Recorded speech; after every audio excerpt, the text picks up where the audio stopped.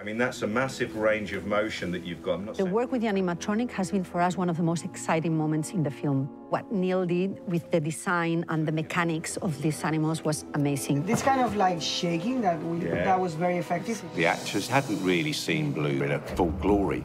And so they walked onto the truck that Blue is on, and there's no one in sight. There's just a dinosaur lying on the table, breathing and shivering. Wow, that's really good.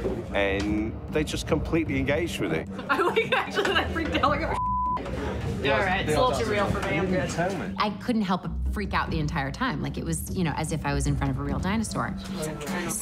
It sweat, it drooled, it blinked, it had eye fluid. It was just the coolest thing I've ever seen in my life. This is super disgusting. The kids will love this.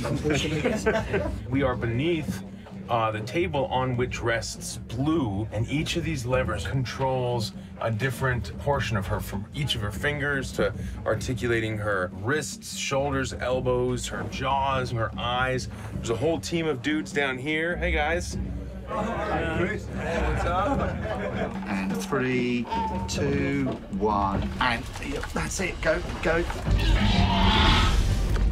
It's amazing where technology and then this very ancient art of puppetry come together and you get a velociraptor. No. Can you feel that? Yeah.